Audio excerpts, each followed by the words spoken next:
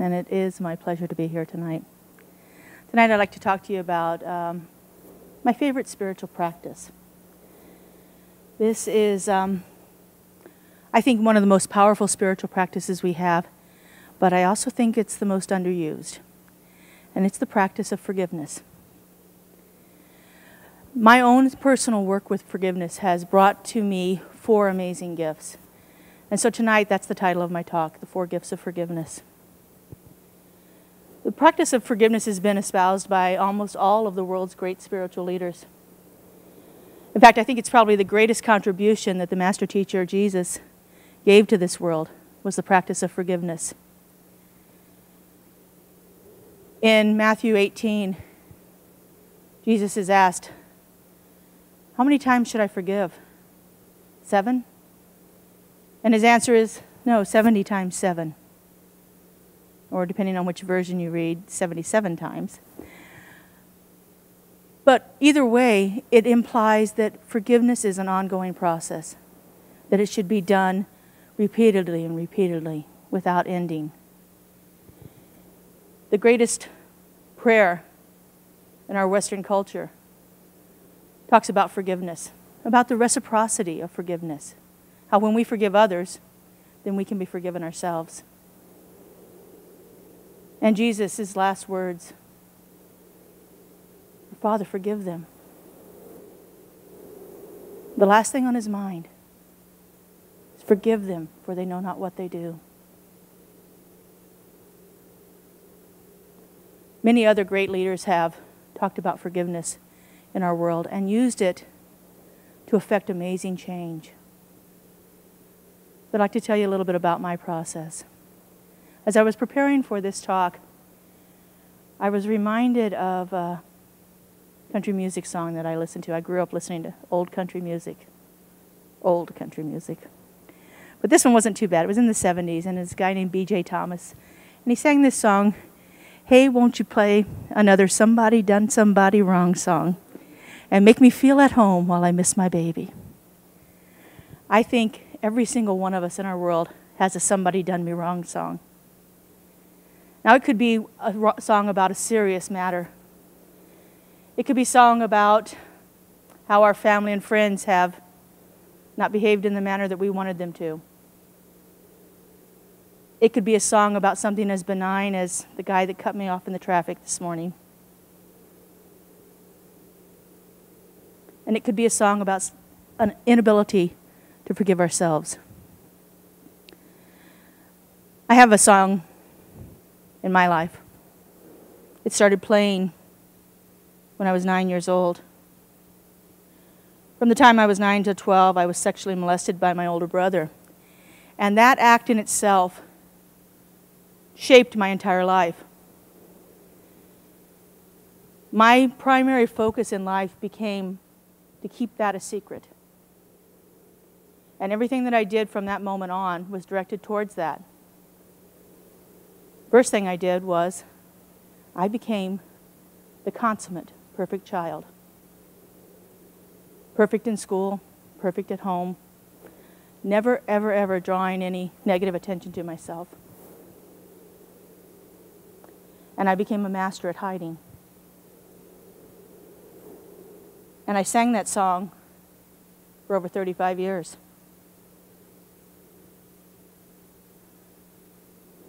When I was introduced to this teaching at the age of 45, I realized that in this practice, in this faith that we have here, there is the ability to change the conditions of my life. And that was something that was totally foreign to me at that time. And so I began taking classes, like we all do.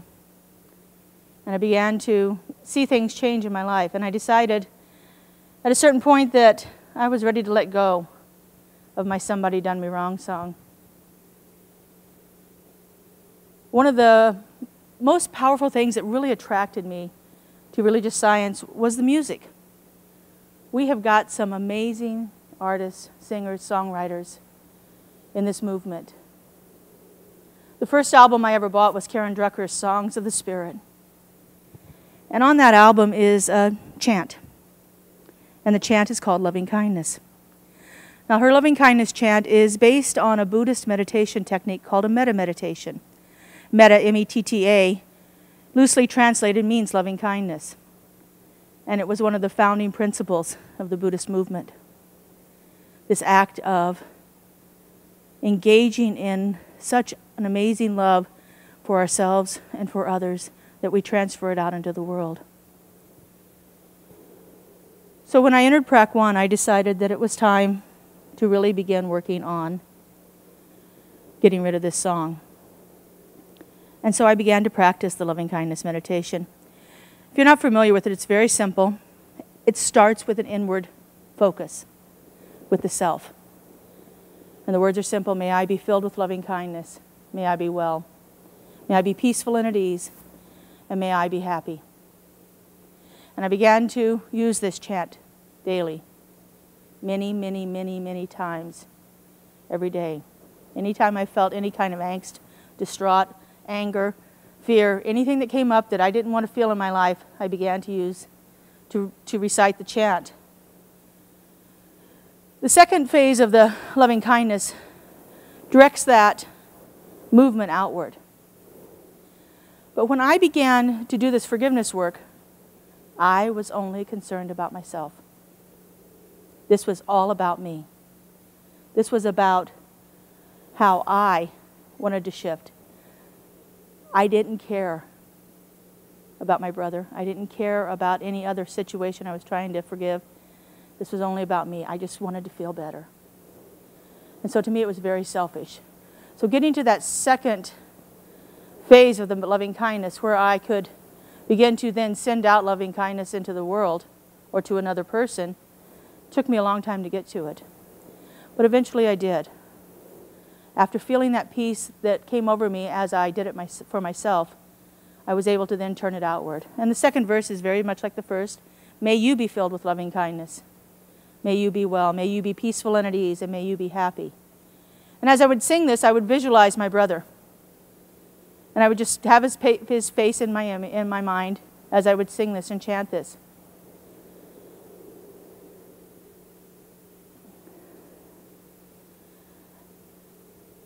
And as I said, I practiced this meditation over and over and over again for months. And during the course of practitioner training, I came across something else that I found very powerful. We had to read a book on death and dying. And so I chose the book 1 Year to Live by Stephen Levine. And in this book, he talks about another Buddhist meditation. It's called the soft belly meditation. And his focus for that meditation is to relieve grief that we're experiencing. But he has a wonderful twist about grief. It's not just about being sad. Grief for him is anything that hardens us within our own being. Anything that hardens us is grief. And so anger, fear, doubt, the inability to forgive, all of these things are grief. And we hold them in our abdomen. And so the meditation is all about releasing all of that stuff that we have held on for so many years and just letting it float out of us. And so I began working with this meditation in addition to the loving kindness meditation. So I'm halfway through Prac 2, December 23rd, 2007, and I get a call from my sister-in-law. She's got my brother in the emergency room. He was driving to work that morning, and he had about a 5-mile drive, and he wound up about 20 miles south of Las Vegas, out in the middle of the undeveloped desert. He didn't know how he got there, and he didn't know where he was. He did have enough about him to call her. And so she took him to the emergency room, and they found a brain tumor. The next day, Christmas Eve, they operated on him and removed as much as they could of a baseball-sized glioblastoma, and sewed him up and told us he had a couple of months to live.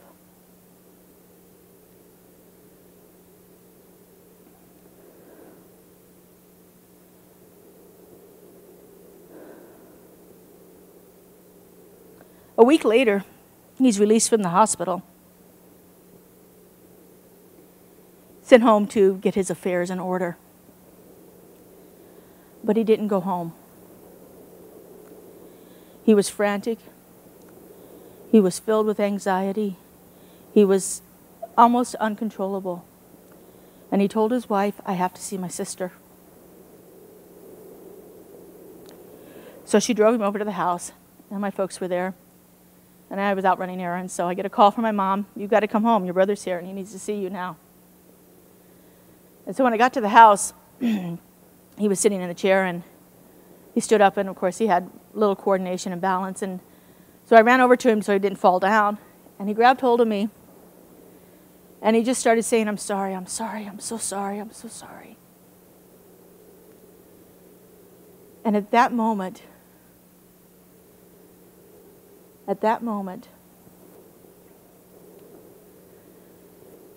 I received my first gift of forgiveness. The first gift of forgiveness for me was, for the very first time, I felt compassion for him. For the very first time, I saw him not as a villain, but as a victim. For the very first time in my life, I was able to see something else besides the anger and the grief and the pain that I had. And what a powerful, powerful gift that was.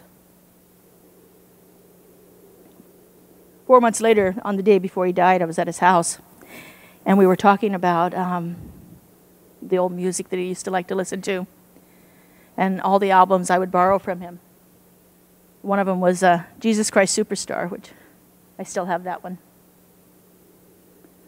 And I was looking at him, and he was kind of in and out of it, and I looked at him, and I looked him in the eyes, and I said, "You know what, I love you." And he looked at me just as clear as can be, and he said, "Why?" And I said, "Because you're my brother, and you're perfect, and I love you." And I received my second gift of forgiveness, the ability to love again.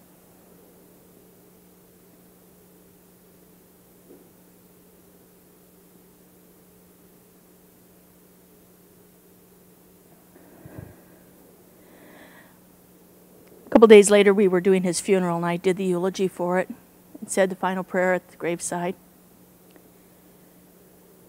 And realized at that moment that what I felt inside of myself was the most amazing peace I had ever felt. In the midst of all of that pain and sorrow and grief, I was given the third gift, and that was the gift of peace.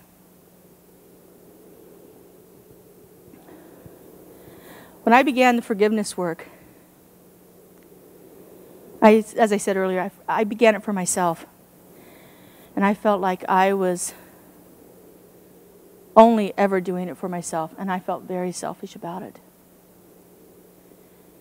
And I realized that it was selfish. But I thought it was selfish with a little s. But it wasn't. It was selfish with a capital S. Because nothing we do is done in isolation. Nothing we ever can do is done only to ourselves. If we truly believe that we live in a universe that is totally united, that there is only one mind, one heart, one soul, then how can anything that we do not affect somebody else?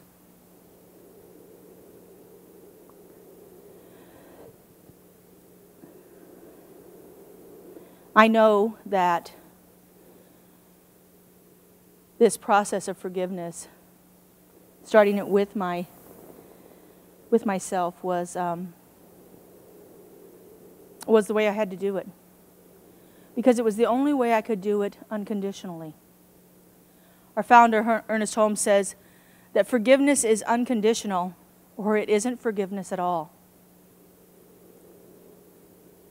Because I had no illusions about changing anybody else, I didn't put any conditions on it. I didn't determine whether anybody else deserved forgiveness.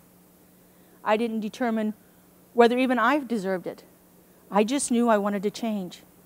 And because that was my focus, it was totally unconditional.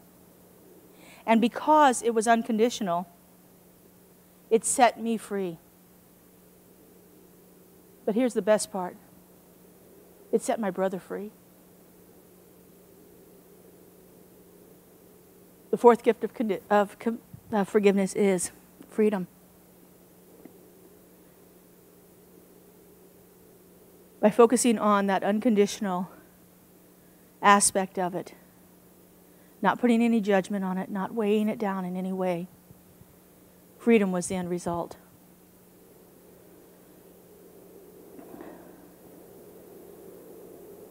So when I was engaging in this practice, I didn't know exactly how far it would reach. I remember starting practitioner training, telling a friend of mine, you know what, I'm only doing this for myself. I am not going to get involved in a lot of stuff around here. I am not going to be teaching classes or doing sessions, and I am certainly not going to be talking.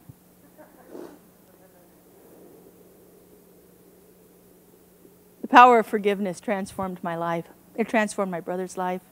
I know without a shadow of a doubt that he was freed from that burden that he had carried for 54 years.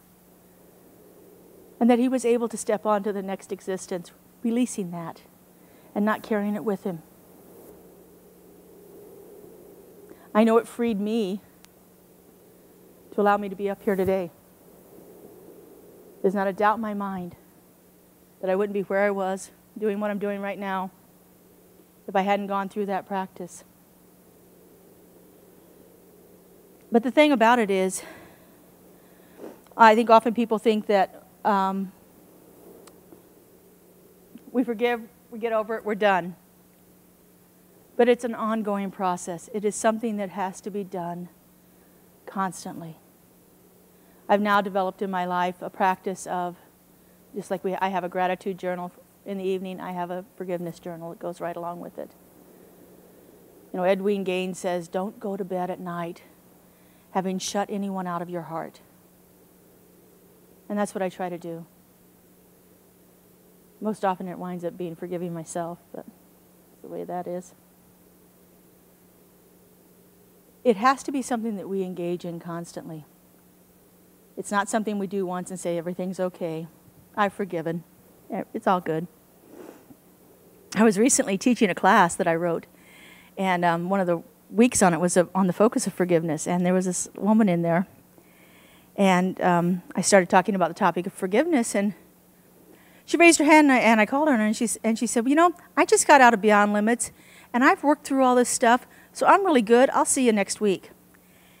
And left. So, and I wanted at that point to, you know, to really call her back and, you know, and tell her how wrong she was, but I couldn't.